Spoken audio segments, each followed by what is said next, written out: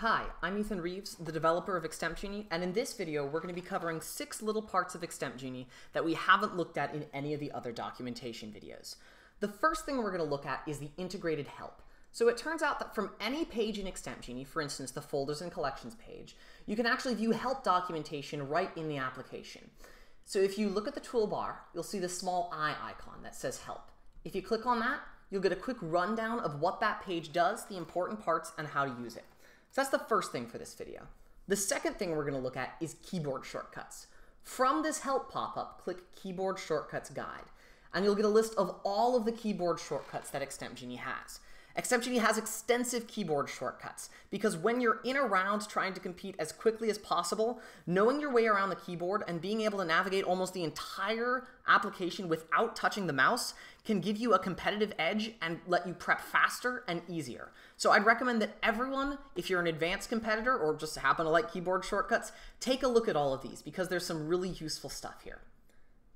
The third thing we're going to look at in this video is the integrated round timer.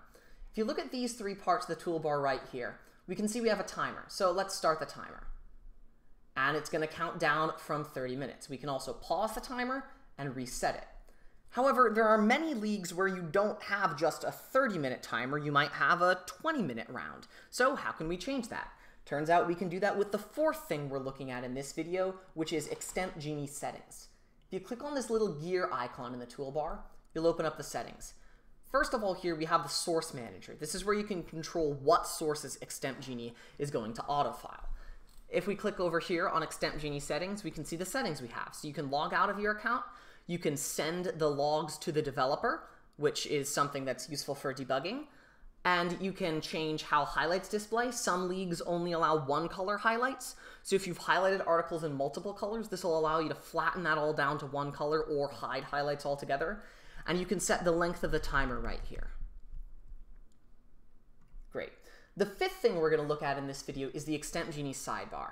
Now, the Extemp Genie sidebar is where the articles open. You can see those opening over here. And that's really useful to have open most of the time, but sometimes you just really want to read an article. So you can actually hide the sidebar using this icon in the toolbar, hide/show sidebar. And then to open the sidebar again, you can move your cursor, your mouse, over to this side, and the sidebar will pop out. That's the fifth thing. Let's open that back up. The sixth and final thing for this video is database statistics. Sometimes it's useful to see when articles in your autofile database are from or what publications they are, and you can do that by clicking this database statistics button right here. Let's let those load. And you can see articles in the database per week. This gives you an idea of what and from when articles in your database are from, and a total number. And you can also look at source statistics, which this will show individual sources, how many articles are from each source. Those are just a few quick tips and extra little tidbits in Extemp Genie that I thought you might find useful.